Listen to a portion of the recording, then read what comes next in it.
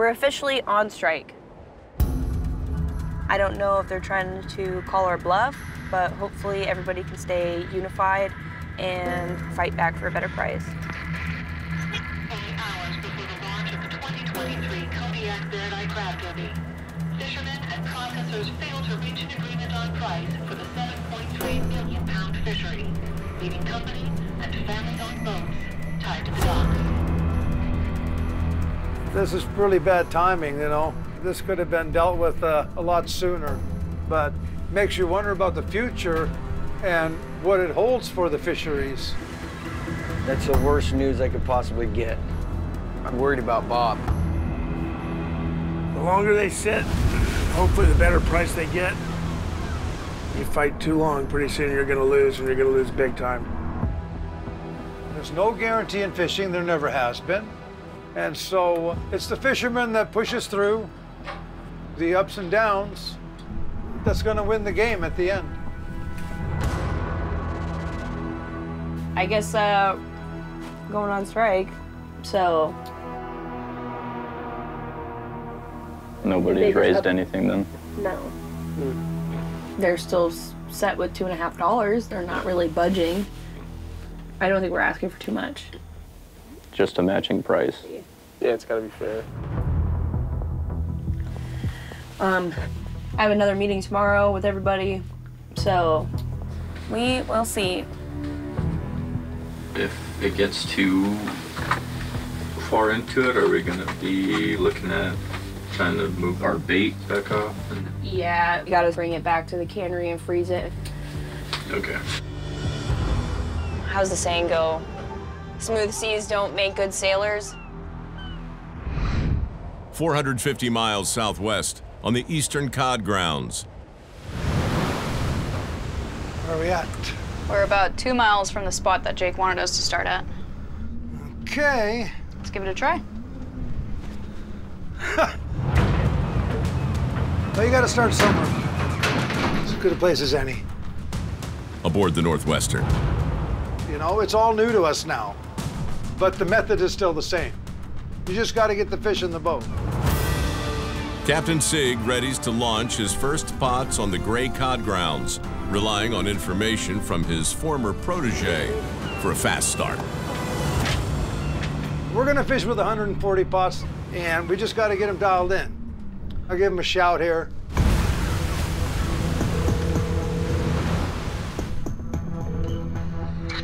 You got me, Jake? Yeah, I got ya.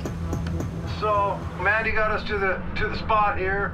Okay, you're on the northern end, right? You're running it east to west?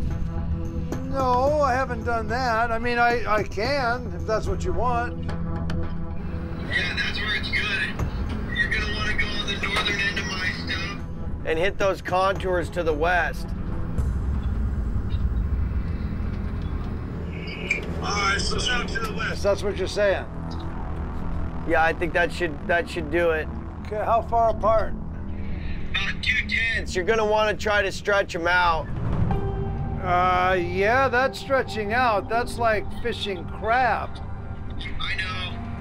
It's gonna pay off though. All right, I'll head that way. Get one out and, See what shakes, okay? all right, cool. I'll be on this one. Okay, keep you posted. He said he checked the whole area out, so why go farther? He's stretching us further and further to the west. Why don't we just flip it around and go the other way? Lay them out to the east. I mean, yeah, might as well stretch a few out that way. I mean, I'm prospecting too. Set up when you're ready.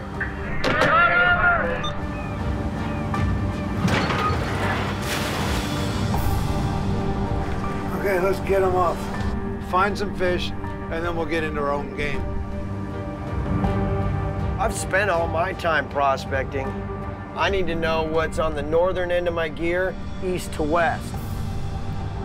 I already did my part. I've been on the give so long, it's my turn to be on the get. 327 miles away, in an undisclosed location.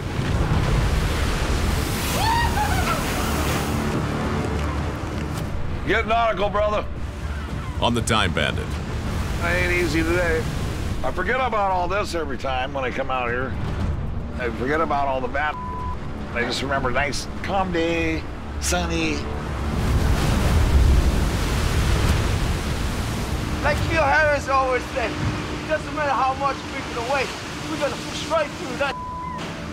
Clock's ticking, man. We gotta, pull our pots, rain or shine. I'm the only boat fishing golden crab in the area, and how lucky am I? You gotta keep your mouth shut. I shouldn't even be telling you guys what's going on.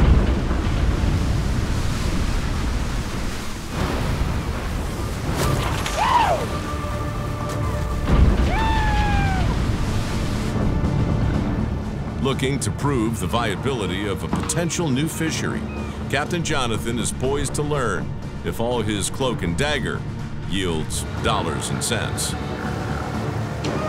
Yesterday was the calm before the storm, now we're in the crap. For 30 years I've been wanting to fish here. We don't need much, just short soak. We're just spot checking. If we see anything, we'll just start dumping back. Come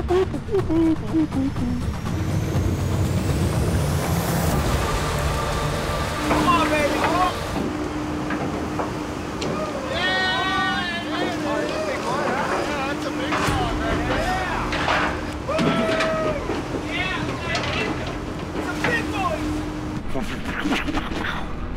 We got life. We'll dump it back. The biomass is here. I have to really watch the tides when I said. As soon as that tide switches, they'll parachute down so deep, I'll never see my pots again. The tide will switch. It goes up against this wind, it's gonna get real evil. These things will stack 20 feet higher with whitewater breakers on them.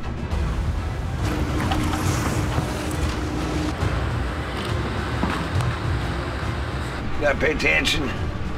Gotta find the next one. It should be like right out 11 o'clock. Right to that big wave up there. Holy big wave, guys! Big wave!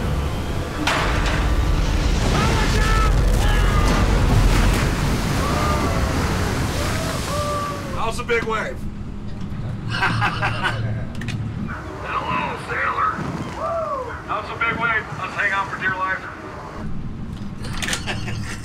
I've seen pretty big waves in my life, but this is different. Like this is the real right here. This weather's very dangerous. It's a lot more critical, a lot more pucker factor. Oh man. A lot more stress. Oh, it was puckering. Definitely puckering on that one.